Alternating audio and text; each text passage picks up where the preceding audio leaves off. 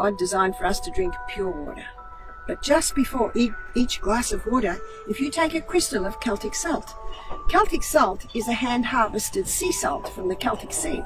And the Celtic salt contains 82 minerals.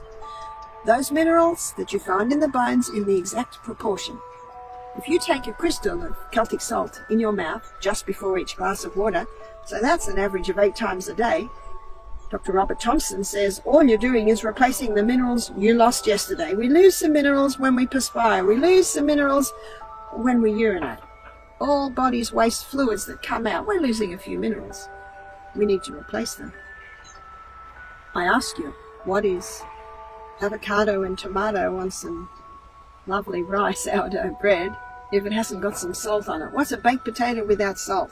The Bible talks about salt in Matthew chapter 5 verse 13. It says, "Ye are the salt of the earth. If the salt has lost its savour, wherewith shall it be salted? It is henceforth good for nothing but to be cast out and trodden underfoot of men."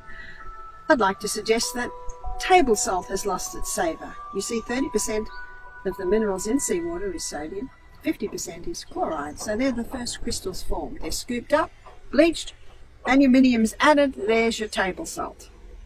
And so one way to overcome osteoporosis is to make sure our bones are getting minerals. This lady had to stop her tea, all her caffeine, all her refined sugar, because it was leaching the minerals out. And she had to make sure she has dark green leafy vegetables every day. Now in the background here you'll see the garden with lots of dark green leafy vegetables. We should be eating dark green leafy vegetables every day. They're very high in minerals. The problem today is many vegetables are grown in devitalized soil. So it's important to have organic. Organic fruits and vegetables are grown in soil that's been fed with minerals. They have compost in it, which has the microbes in it to access the minerals out of the soil and into the plants. So to strengthen the bones, Helen had to start eating more greens. She had to start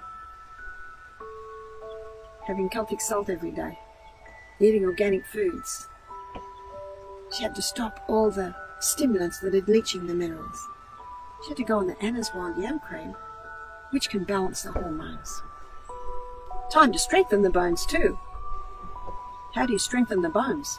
Strength comes by exercise. The most powerful exercise is the exercise that defies gravity. That's your rebounding, or your trampoline. So start rebounding every day. Every time you leap up, your bones and your muscles are getting strengthened. You hit the mat, they strengthen. You go up again, they strengthen. So defying gravity strengthens bones. Strength comes by exercise. Push-ups. Everyone should do push-ups every day. Have you done your push-ups today?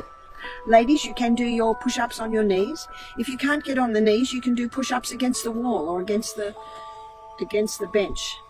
You're defying gravity every time you push back. That strengthens the bones. So it is not hard to overcome osteoporosis. Stop the things that are leaching the minerals.